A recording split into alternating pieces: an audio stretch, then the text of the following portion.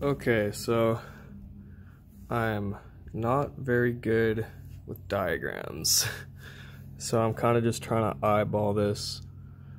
So I'm assuming this blue wire you're talking about is coming from there.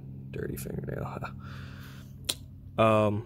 Comes up here, connects to this terminal, right?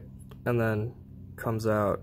This blue wire goes to, where does that go again?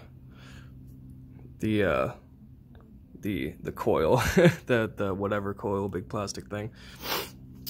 It also has a black wire coming out that goes to the kill switch.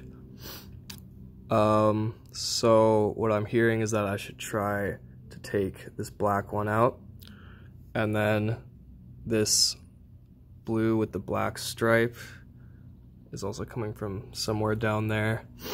So I'll try to disconnect the green with the black stripe. Yeah. I guess I'm just recording this to make sure I'm not thinking about this in some horribly wrong way. I'm assuming, I don't really know how the terminal works. I'm assuming that the flow goes from the top to bottom. I don't know if like the wires need to be connected somewhere in the middle. I've tried to get like the longest reasonable length of exposed wire that I can and shove it in there as deep as I can. I'm fairly sure they're all, you know, maybe that yellow one could be a little deeper in there, I don't know.